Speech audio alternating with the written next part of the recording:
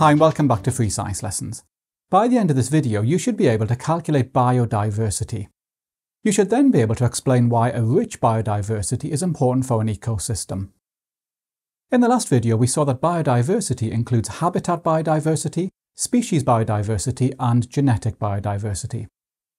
I'm showing you here a woodland in the UK. Woodlands have a high level of biodiversity.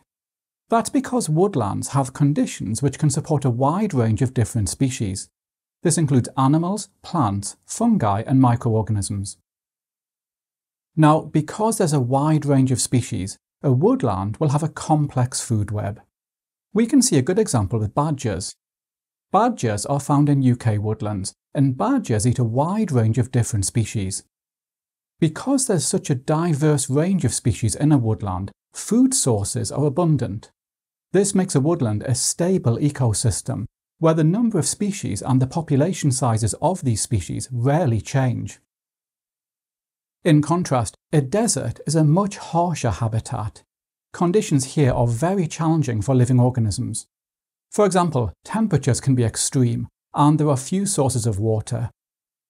The species that we find here are highly adapted to living in desert conditions, and deserts have a relatively low biodiversity. This means that desert food webs are often relatively simple. Now, in the last video, we saw that species biodiversity has two factors.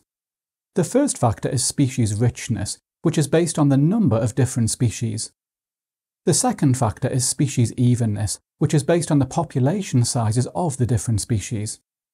An area with a massive population of one species and small populations of other species will have a low species evenness.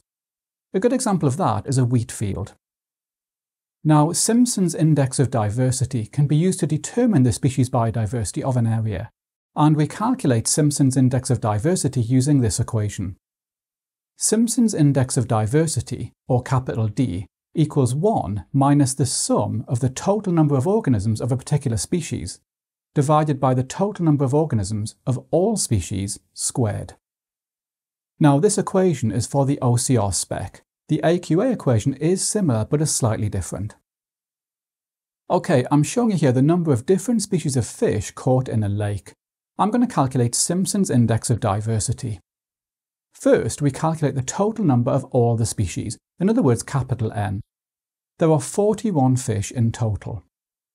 Next, we divide the number of each species of fish by the total. For example, we have 9 eels. 9 divided by 41 equals 0.22. Next, we square each of these values, and I'm showing you that here. Now we sum these. In this case, that comes to 0.19. And finally, we subtract this value from 1 to get Simpsons Index of diversity. This gives us a Simpsons Index of diversity of 0.81.